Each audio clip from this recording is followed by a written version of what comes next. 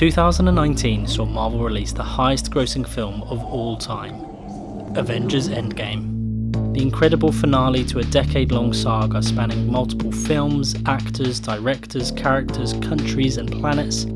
The Marvel train was at full speed and nothing could stop it. If you had bought your ticket, you had better fasten your seatbelt because Phase 4 was right around the corner. But then, we got nothing. 563 days. That's how long it had been since Marvel Studios had released anything, with 2009 being the only outlier. Marvel's record saw them release a movie every year since 2008. The train had well and truly slowed down to a stop. The question was, did they still have that Marvel magic in their repertoire? Today, I'm going to be taking a look at WandaVision.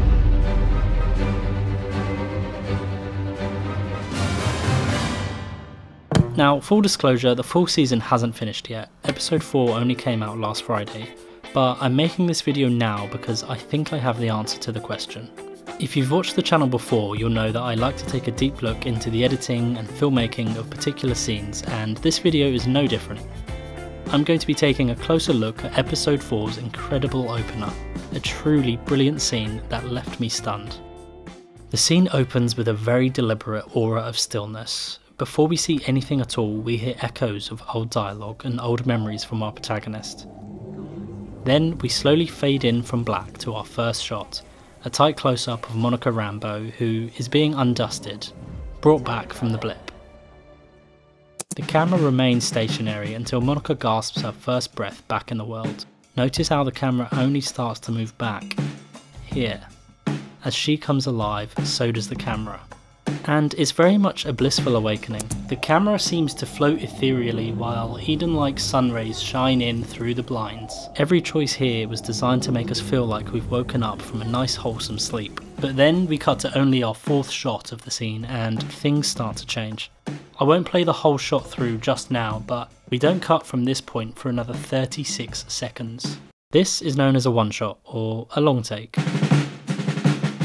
One-shots have many applications, and some great examples include Touch of Evil's tension-rising opening as a bomb is planted in a car boot.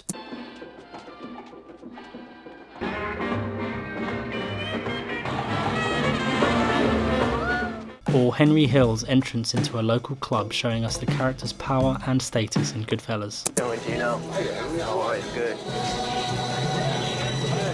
How you doing? They are often used to establish environments, characters and scenarios in more engaging ways, though sadly more often than not now they are used as impressive gimmicks.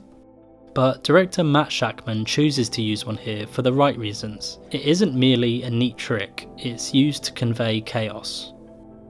You have to remember, it's likely that everyone watching knows what is happening.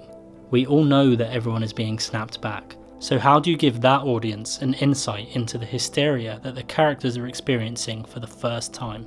We often attribute quick successive cuts to mean confusion, and we do see some of that later, but instead of overloading the audience right away with the editing, we don't cut, we just see.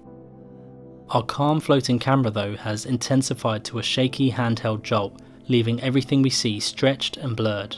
The sound design amplifies as we move through the hall. A parade of shouts, screams, gurneys, footsteps, and clever blocking allows us to see everything around Monica, the camera starting from behind with passing hospital staff allowing us to swing back in front. She reaches the desk and smashes into someone, getting knocked over in the process, a likely point to cut, but we still don't.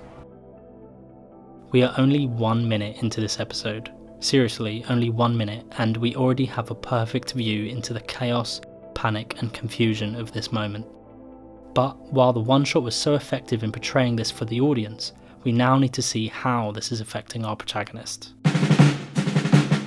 The sound design that had been rising is zoned out and replaced with a piercing tone and Monica's heartbeat.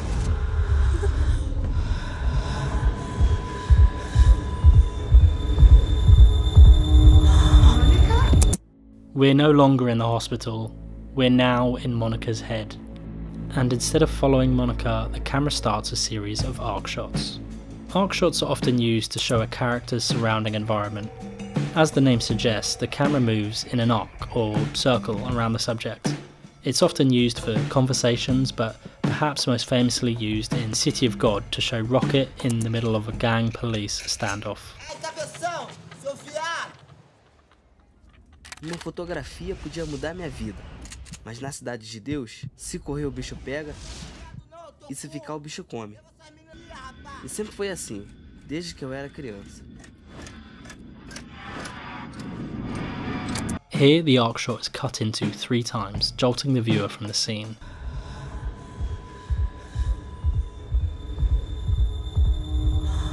They aren't cut neatly either. Each time we leave Monica in one point of the circle and come back at another. This perfectly portrays the character's headspace. Her mind is racing from thought to thought, and this is matched with the cutting. I mentioned before that quick successive cuts are often used to portray confusion, and this is exactly what was happening here. So have Marvel been able to recapture that momentum after the forced hiatus? I think the answer is a clear yes. I know this is just one scene, but every tool is used here to put the audience in this world, and every choice is meticulously made. We feel the hysteria of the blip firsthand. 563 days. Now, I know this is the 4th episode of the season, but this is the first time we come out of Wanda's reality and into the MCU reality we all know. And as we awaken blissfully from that long slumber, slightly dazed and confused, we are plunged right back into the heart of this world. The Marvel train is well and truly back on track, and Phase 4 is on the way. Thank you so much for watching. I know it's been a little while since I last released a video, but WandaVision has really inspired me, especially recently with episode 4, so I felt like I had to make a little video on it. I hope you enjoyed it. If you did, please like and subscribe and share and all those things if you fancy it. But also, yeah, just leave a comment. What do you reckon is going to happen for the rest of WandaVision? Because we've got it all still to come. Thanks for watching. Cheers.